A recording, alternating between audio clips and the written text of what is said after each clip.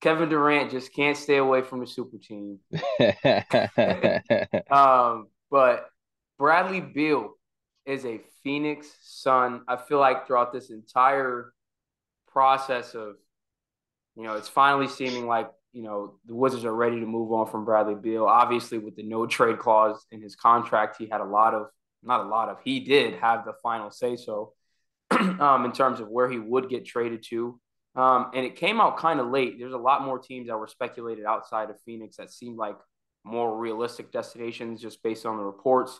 One of the biggest of those being Miami, but even teams like Milwaukee being mentioned there as well. And it came out kind of late that Phoenix and Miami were the final two finalists there. And shortly after that, Phoenix was able to close the deal. The trade is technically not officially done because I believe they're still trying to find a way potentially to maybe involve a third team to move Chris Paul again, essentially.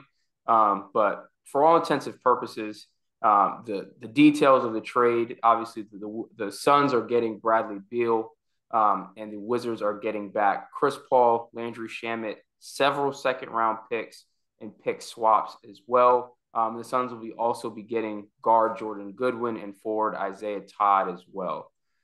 So all that out of the way, just your initial reaction to the trade and the new big three in Phoenix of Devin Booker, Kevin Durant, and Bradley Beal.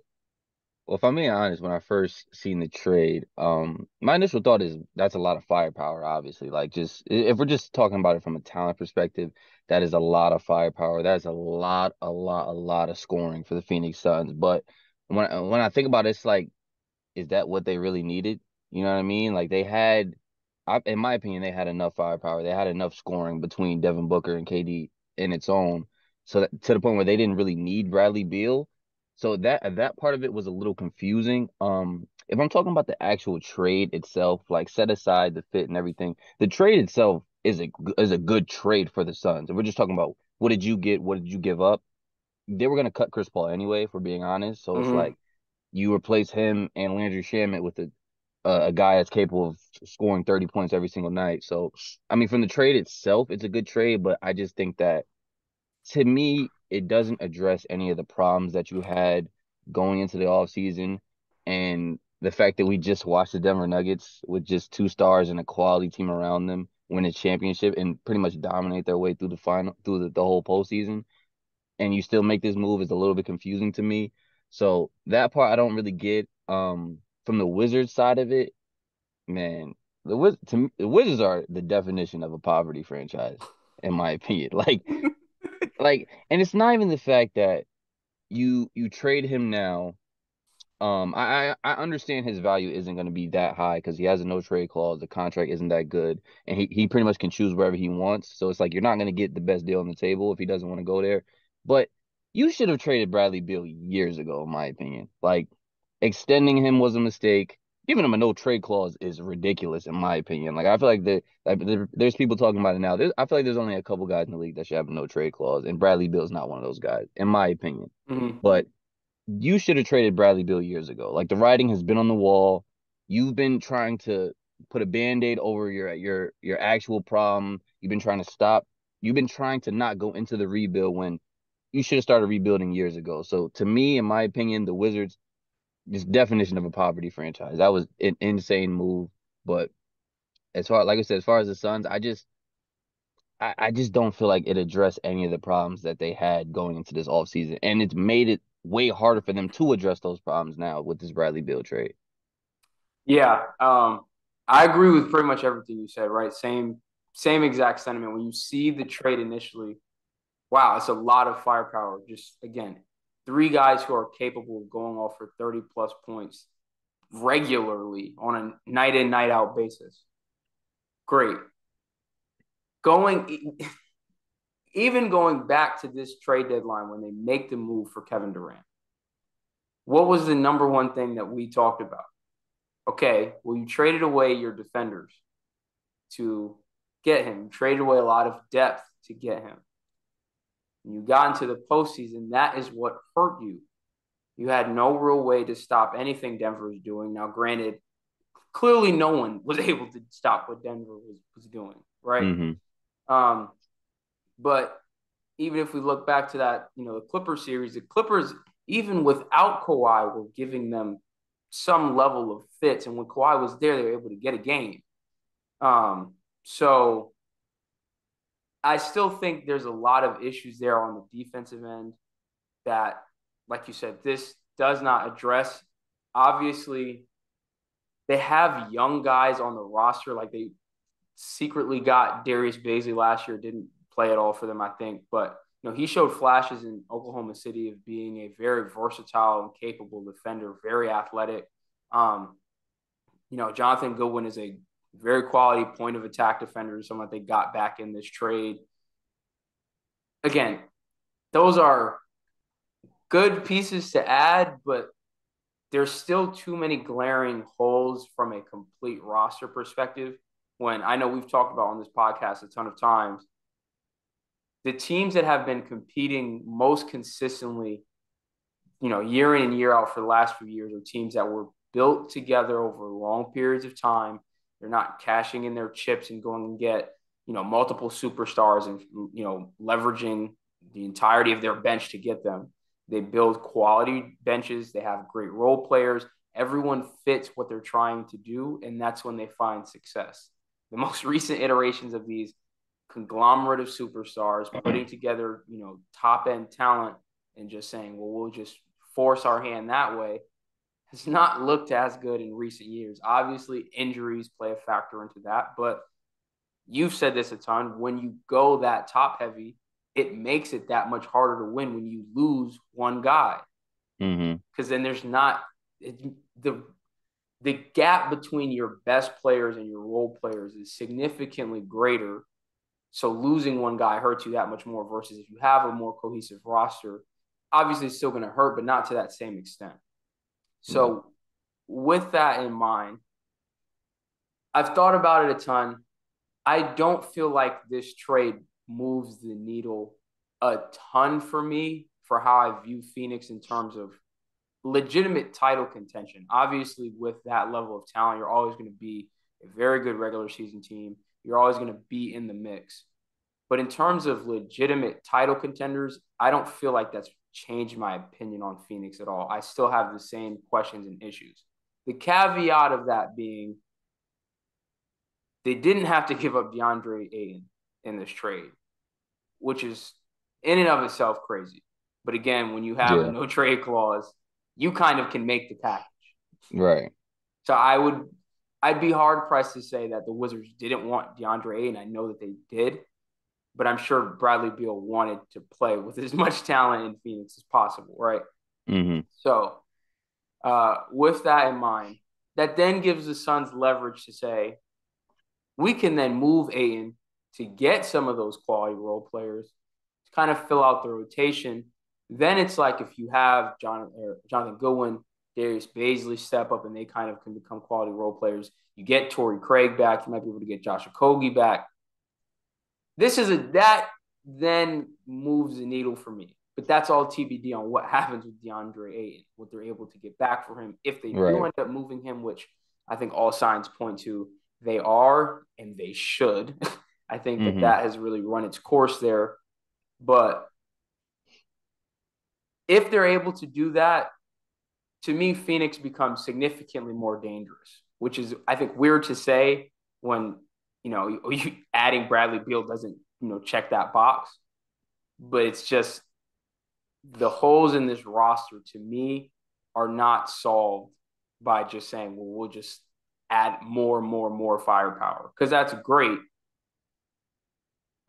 But in the playoffs, it's very specific things that you're going to be asked to defend on a nightly basis. Teams are going to consistently throw things at you until they realize that you can't stop it. And if you aren't able to stop it, you will lose the series.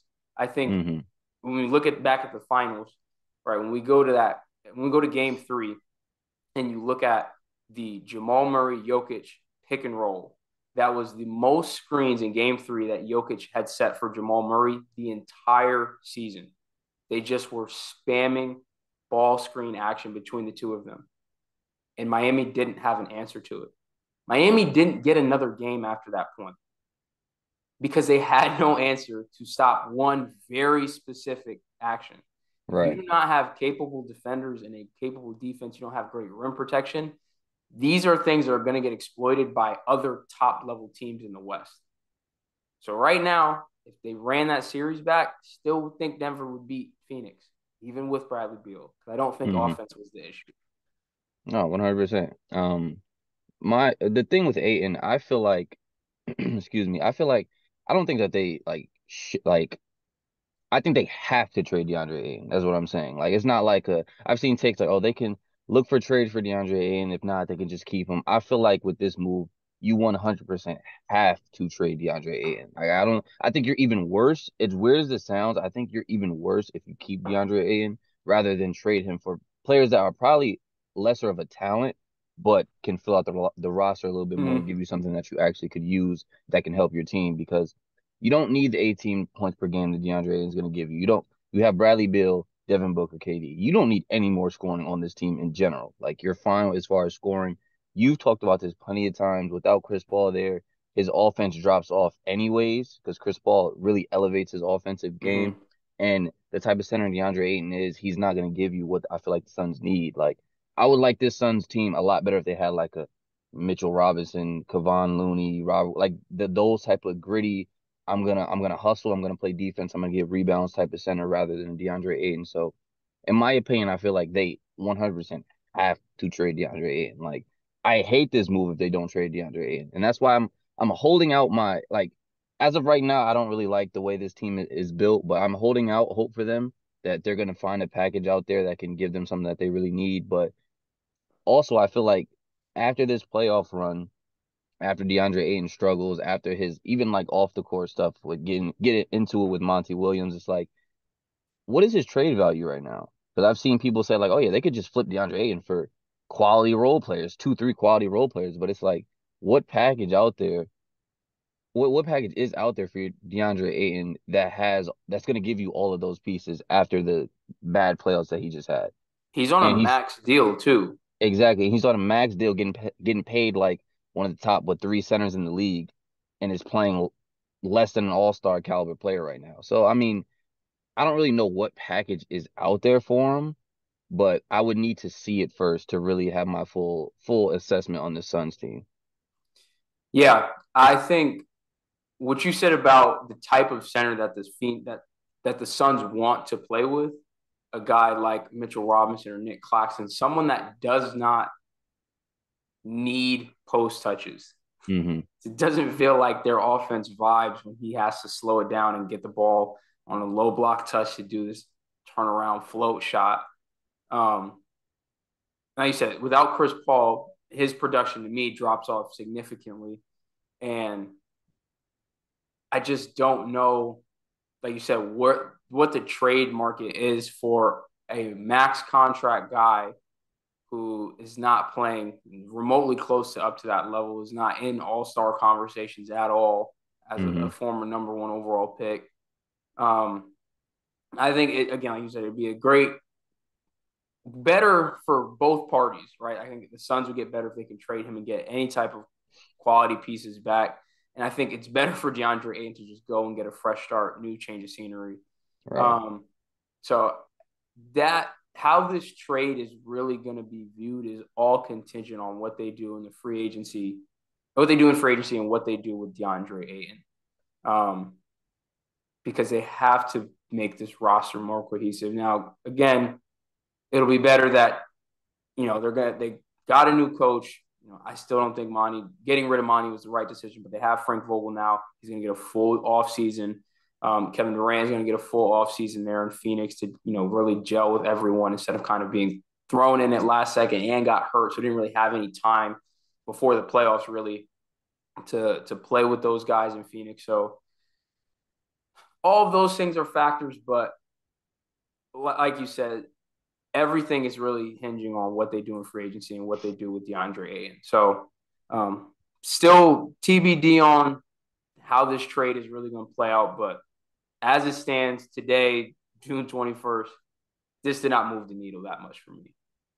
And it's like, even if they trade DeAndre Ayton, you have I'd say what are their biggest problems? Defense, depth. They trade DeAndre and they're gonna need bigs. And they don't have a point guard. Is Devin Booker gonna play point guard for them?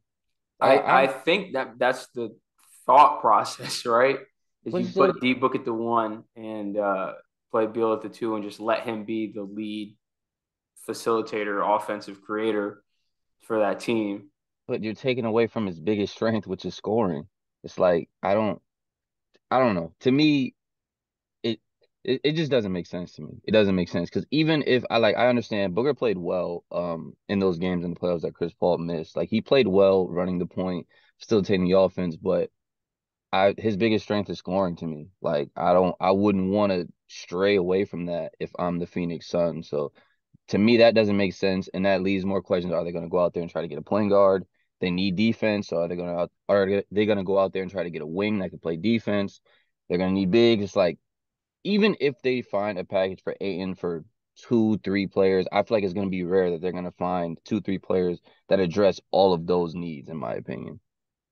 Yeah, they have a lot of work to do still. To be like I said, they're already going to be a top. They were top four seed in the West this year. They're Hmm. going to be a top 4, 3 seed in the West. They're going to be a great regular season team. Oh yeah, they're going to win a lot of games. All right. My issue is going to come in the playoffs when teams are going to really look to exploit the weaknesses on that roster. And if they don't patch them up now, they're going to get exposed. And I do not see this Phoenix team making it out of the West unless No. they address those needs. Do But you do you think they're would you say they're a top 4 team in the league? I've seen like because I feel like with this trade, you're either on the I love it, they're the best team in the league, or you're like kind of like us, a little bit skeptical and need to see what they're gonna do with the yeah, roster. when I think about the top teams in the league, I look at Denver, I look at Milwaukee, I look at Boston. You could maybe convince me that they're four. Um, Hmm. but then again, I that is contingent on I think what some of these other teams are able to do in terms of shuffling pieces around. Like what does Miami do? Are they able to land a star there to move Jimmy to being a second option? Right. Um, what is a team like Philly going to do in this offseason? So they're around that mark either way. So I could Hmm. see that. But to me, they are still a notch below teams like the Nuggets or the Celtics or the Bucks, just in terms of how I feel like their roster is constructed and what that allows them to do in the playoffs. The Suns are very limited to just like we have a three-headed monster in Durant, Beal, and Booker. Can you stop that? Yeah. And if you can, well, what do they do? They don't have any other options. They don't have a way to throw a lot of different defensive coverages unless Frank Vogel, known for being a defensive coach, steps these guys' level of play up. And if he does, credit to him. We are both just skeptical.